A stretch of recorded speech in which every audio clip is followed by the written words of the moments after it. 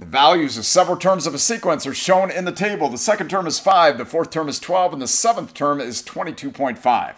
We need to find the first term. In an arithmetic sequence, there is a common difference. In other words, you're adding or subtracting the same thing each time you jump from number to number. In a geometric sequence, there is a common ratio. In other words, you're multiplying by the same thing each time you jump from number to number. Looking at the numbers in this sequence, it's unlikely that's going to be a geometric sequence, but it could be an arithmetic sequence.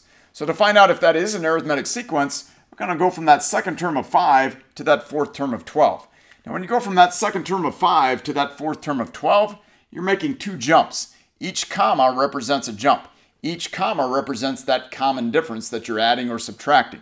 So to find out what that common difference is, we're going to take that span from 5 to 12, it's going to be 7, and divide that by 2. So just take 12 minus 5, that is 7. If you divide that by 2, that's going to give you that common difference. So 7 divided by 2, that is 3.5.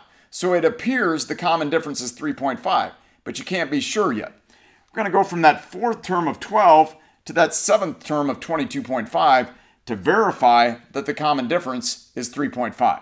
So when you go from that fourth term of 12 to that seventh term of 22.5, you would be adding that common difference 3 times. So if we can go from 12 to 22.5 by adding 3.5 3 times, that verifies that the common difference is 3.5. And it is. If you start at 12 and add 3.5 3 times, you end up at 22.5. So the common difference is 3.5. Now, what do we do with that? Well, we need the first term. We know what the second term is, so to get the first term, we're going backwards. So start at 5, go backwards 3.5. In other words, take 5 minus 3.5, and that puts you at 1.5. So what is the first term? Right there it is. The first term is 1.5.